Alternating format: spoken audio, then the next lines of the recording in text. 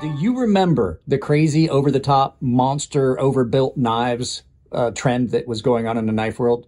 Well, Pepperidge Farms remembers, and if you're old enough, you do too. So let's take a look at some of these from above. That's right, ladies and gentlemen, boys and girls. It has come time to talk about monster overbuilt knives. Sunday, Sunday, Sunday. These are some big knives. Now, these two are more along the lines of being a normal average size EDC. This is the Proponent, well over 10 ounces. This is the Kodiak, also over 10 ounces. The PMP Big Boy, I can't remember the weight on it. This one is coming in at about 5 ounces. This is the PMP Aries. I love the PMP stuff. And these knives are a throwback to a fad in the knife community and the knife industry, which was the big overbuilt knives. Not all the overbuilt knives were these 10-ounce monsters. I think this is like 10 and 5/8. This is 10 and a quarter. And then, like I said, this is well over 5 ounces. But not all of them were this monster here. But there were a lot of things going on with the knife in general being like overbuilt. And the problems that they had were numerous. One, 10 ounces in your pocket. You're not going to carry that.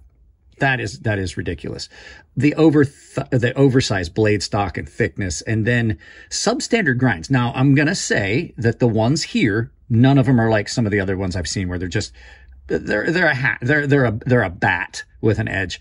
This actually has been done pretty well. You guys have heard me talk about this PMP Knives Kodiak.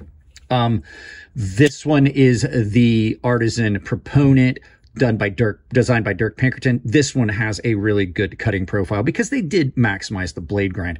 But you couldn't say that about a lot of the other overbuilt. This is the PMP Aries, which is an actually really good functional user knife. And then this is the PMP Big Boy, which is absolutely an awesome slicer for as big as it is. Managing that, getting you a big, beefy, overbuilt feeling knife, but still being a cutter was really cool. But these knives, even as light as this one is something that is gonna limit the places you can carry and things you want to do. And I think that's kind of why the overbuilt knife craze and the giant knife craze kind of went away a little bit. Just for a little bit of perspective, this is the WE Knives OAO, which is not a small knife. It's a full-size folder. You can see compared to all these, it's the little boy on the block. It's not a big knife compared to these.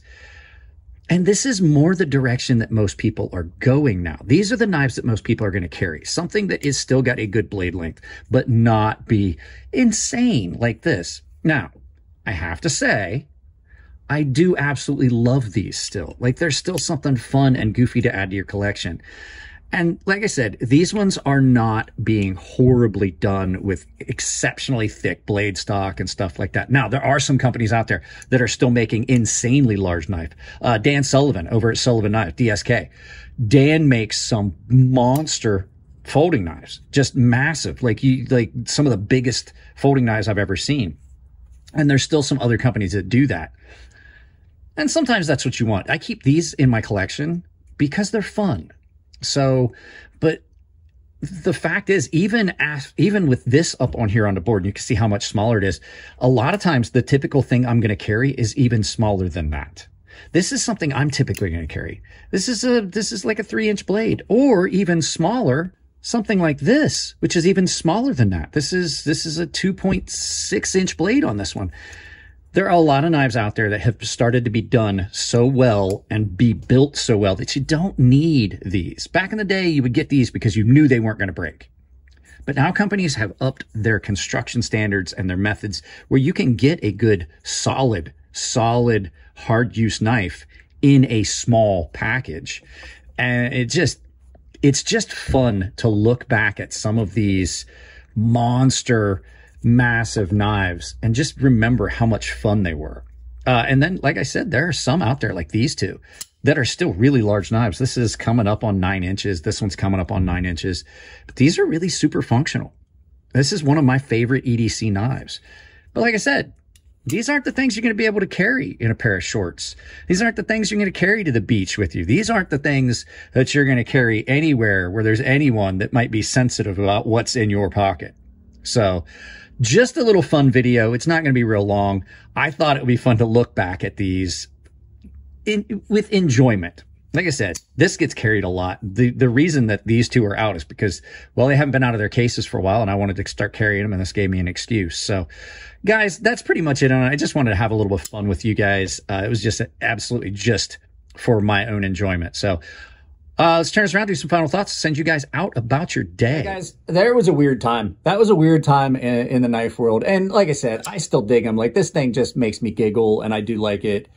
I just have to recognize that there are so many better knives out there than the great big over-the-top ones. So this was absolutely just a for fun video, as they like to say in the industry, in the movie industry. It was a passion project because I don't care if anybody watches it. It was just fun. So guys, you know what to do. Sponsor links are down below. Coffee Brand Coffee, Tempered Trail have got discounts built into theirs. I've got a discount code of crazysharp that will save you 40% at crazysharp, all lowercase, all one word. Saves you 40% at Beyond EDC, 10% at Rosecraft Blades, 10% at Fair & Forged Knife Works, and 10% at KATSU Knives. I got links to most of the major vendors down below. If you're going to buy knives, please use those. I also have got an Amazon store down below in the description. Take that link, pin it to your browser, use for any Amazon shopping you're going to do. I've got a membership where I do exclusive content. I do giveaways. There's a premium sharpening tutorial series, and there's a private Discord. I also have built a public Discord. It's in the description down below. It says join the community. Guys, that's it on this one. I love you all. Keep it clean in the comments section. If it's your birthday, happy birthday. And I'll see you in the next video.